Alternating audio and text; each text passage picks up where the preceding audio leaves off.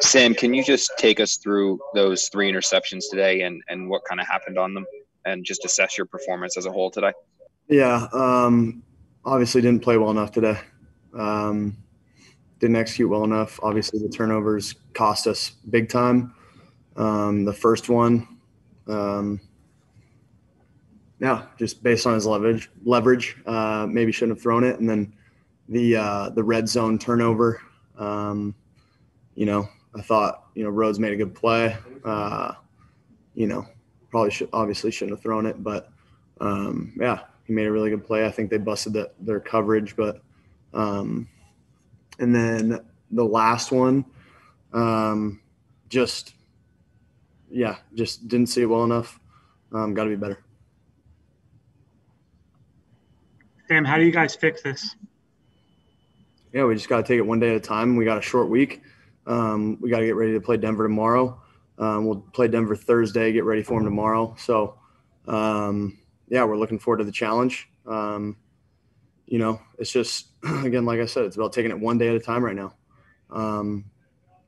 That's where we're at. Sam, what do you believe's holding you back from taking that next step as a quarterback? I just got to play consistent. I mean, I'm not playing consistent enough to play well in this league. And so for me, I just need to, play more consistent, make the plays when they're there. And when they're not, just get rid of the ball, check it down, do all the right things I need to do. Sam, is it particularly frustrating because in between the interceptions, you guys were actually moving the ball, reasonably well on the second series, and, got some things going. And then the pick, just seemed to deflate everything. So is that what you're talking about, mainly with the inconsistency? Yeah, I mean, we drive the ball down the field. We got to execute in the red area. It was the same story last week. If we score a touchdown there, it's a whole different ballgame. Sam, how much can you – I mean, obviously, we all know the people that you're missing. Receiver-wise, obviously, Makai goes down today. How much do you look at that as what's holding you back, or is that an unfair excuse for you to make?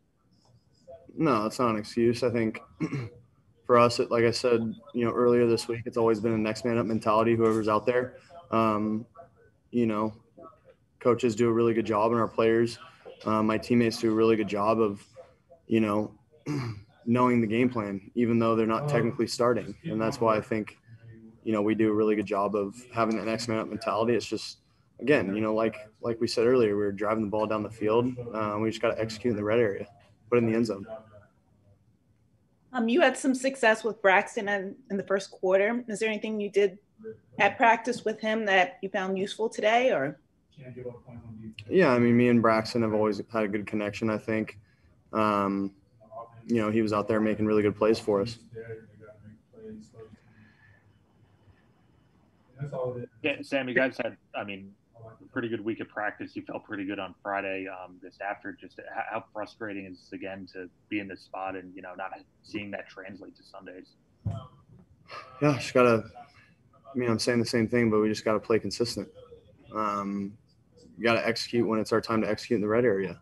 And that red zone pick is, it's deflating. Sometimes obviously we need to, pick ourselves back up and move on to the next series. But yeah, it's just, when you make mistakes like that, we can't, or I can't make mistakes like that. And what's the challenge for you in keeping, your confidence and not being too cautious or going too aggressive when you're making those mistakes? Yeah, I think for me, I'm always going to have confidence. I just got to, execute the play that's called. That's my job. Execute the play, move the ball down the field, and score when we get in the red zone. Sam, there's a lot of speculation swirling around your head coach, a pregame report about, job security and so forth. And as a player who's close to him, works with him closely, how do you feel about all that speculation? Do you think it's warranted? Three straight blowouts is pretty alarming. No.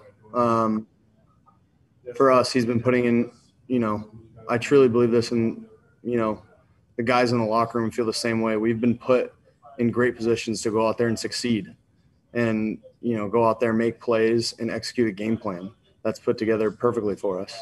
It's just about us going out there and executing. That's it.